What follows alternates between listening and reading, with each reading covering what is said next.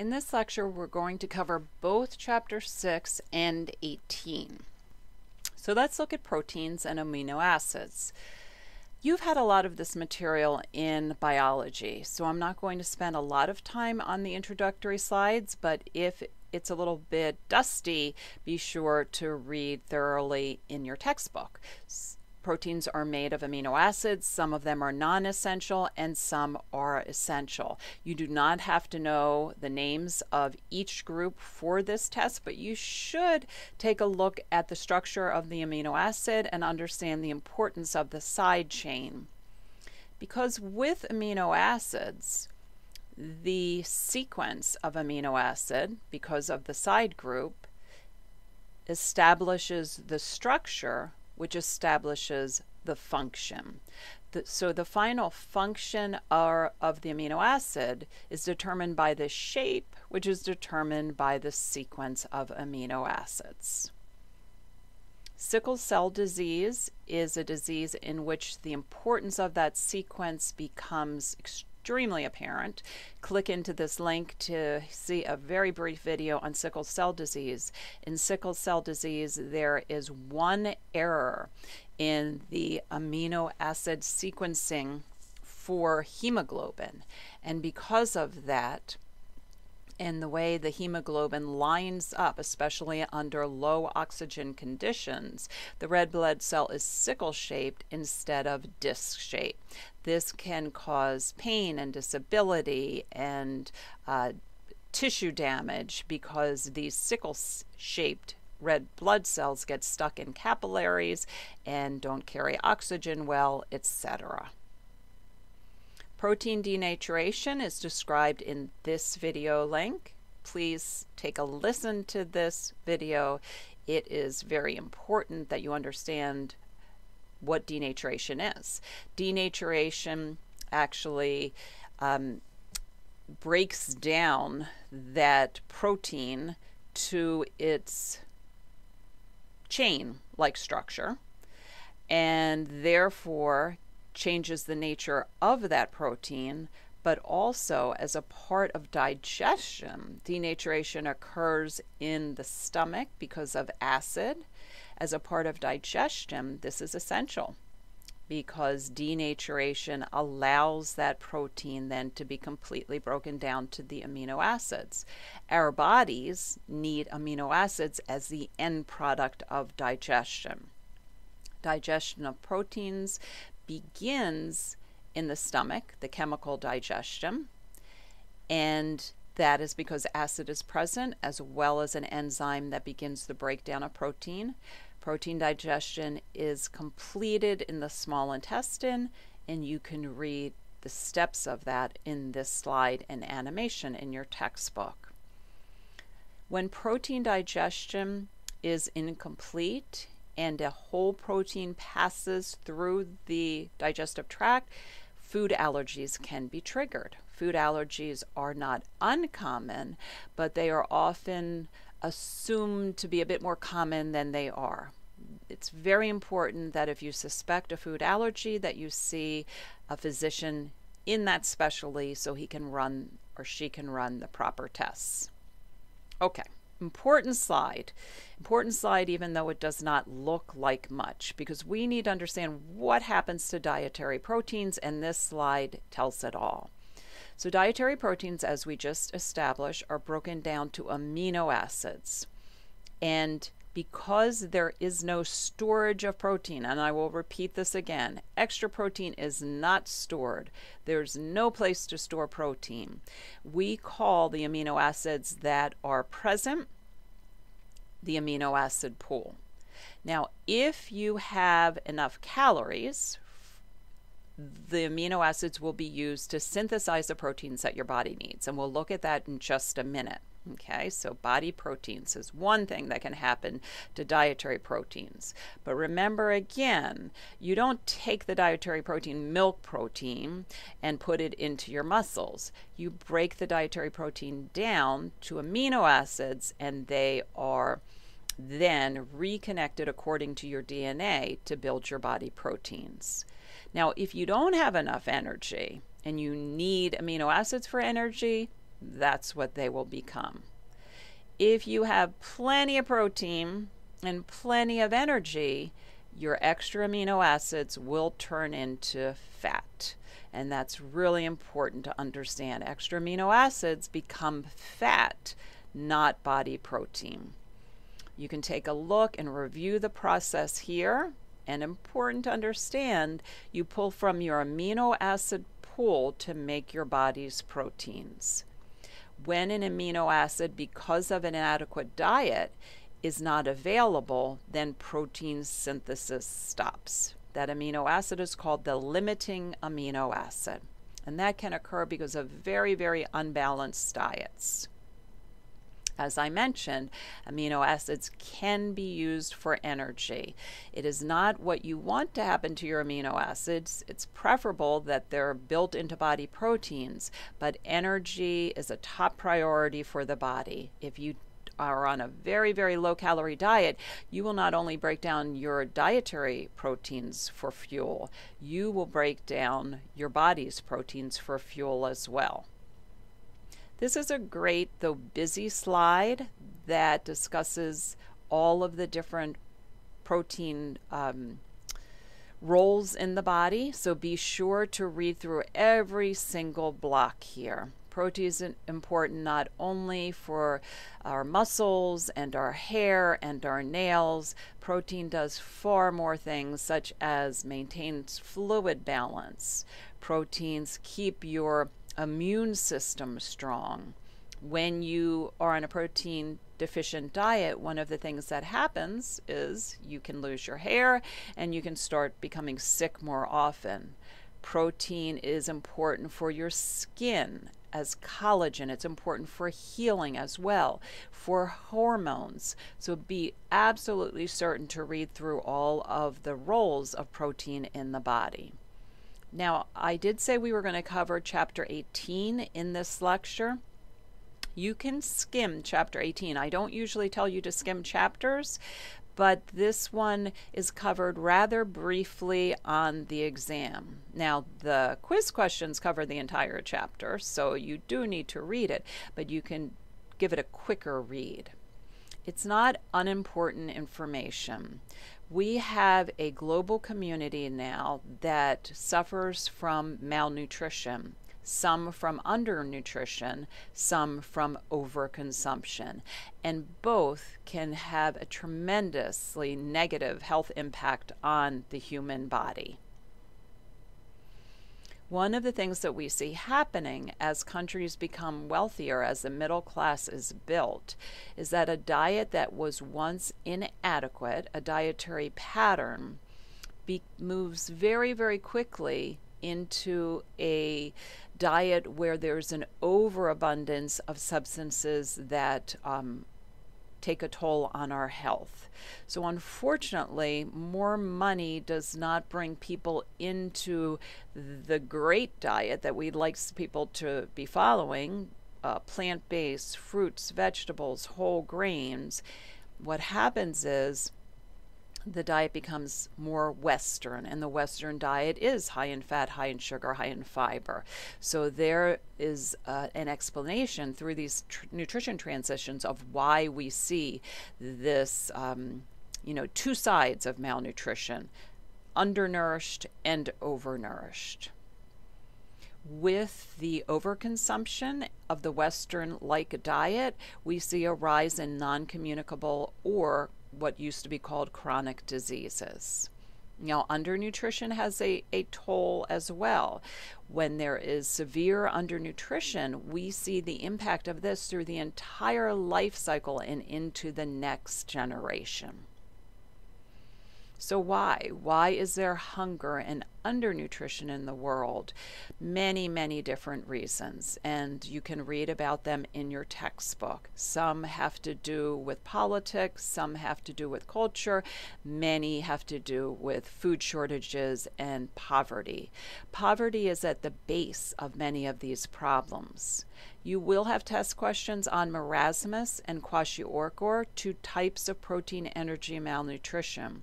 Marasmus is a type of energy and protein deprivation where you see severe wasting and an impact on not only subcutaneous fat, but a wasting away of vital organs and tissues. In kwashiorkor, there's often enough calories, but a severe shortage of protein. And because of that, you see a bloated abdomen due to fluid retention and an enlarged liver, and you don't see the severe wasting, but this is a very serious disease. Although you're seeing pictures of children in this slide, these diseases do occur in adults. Marasmus quite often, kwashiorkor less so because of the reserves that an adult has compared to a child. There are ways to eliminate world hunger, and you can read about that in your textbook. There certainly are quite a few agencies that are attempting to do so. Sustainable agriculture, as well as choices, has a lot to do with this. Instead of sending, big bags of corn and soy, enabling communities to grow and raise their own food becomes very, very important.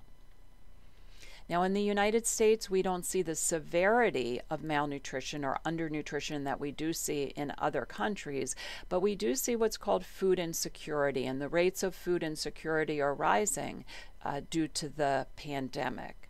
Food insecurity is described as not having certainty that you will be able to have food for the next meal or the next day. So there's a lot of uncertainty about that, and it's much more common in this country than many people know.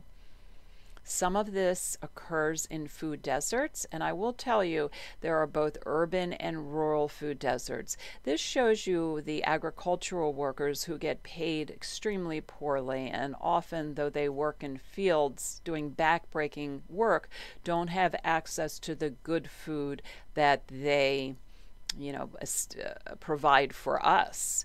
However, there are also rural food deserts that affect individuals who live in rural areas without ready access to a market that sells healthy food. Read through the cycle of poverty and be sure to understand that poverty is at the root of both food insecurity and undernutrition.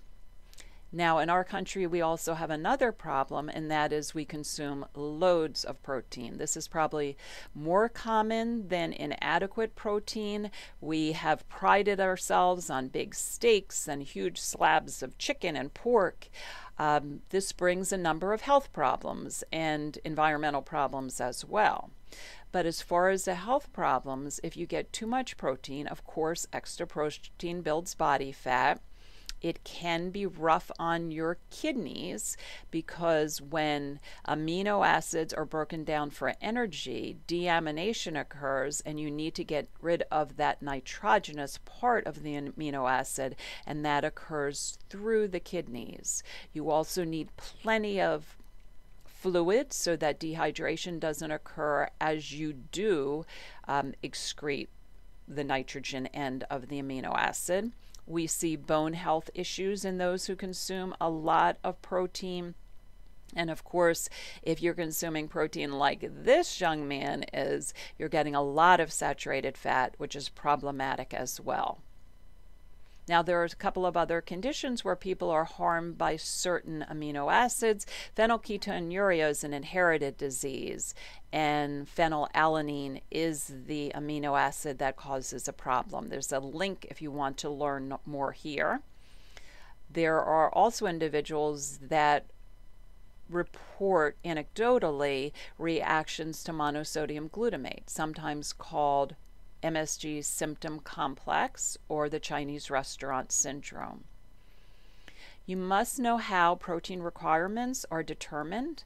Now, the numbers here are for an individual who is not growing, who is not building, who is not healing, and they are determined a couple of different ways, and your iProfile does the same. You can base your requirement on your body weight, and to do that, you convert your pounds to kilograms, you divide by 2.2, and then multiply your kilograms by 0.8. So practice doing that at home because that is on a test question. You can also determine it as a percentage of calories provided. That's the AMDR, and it should be between 10 and 35%.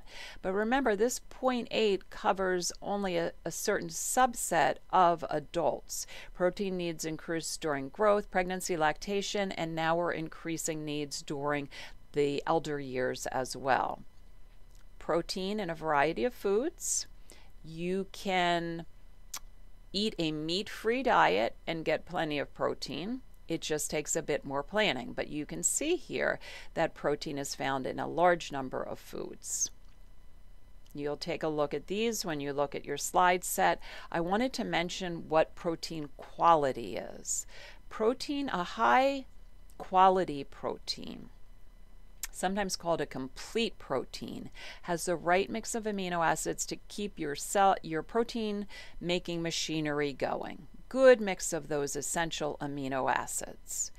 And typically the animal-derived foods are high in protein along with a couple of plant products, and you can see that here in the soy and the quinoa. So soy, quinoa, beef, chicken, eggs, milk, fish are considered high quality protein. High quality proteins not only have a good mix of amino acids, but also are very bioavailable. You absorb the protein without much difficulty.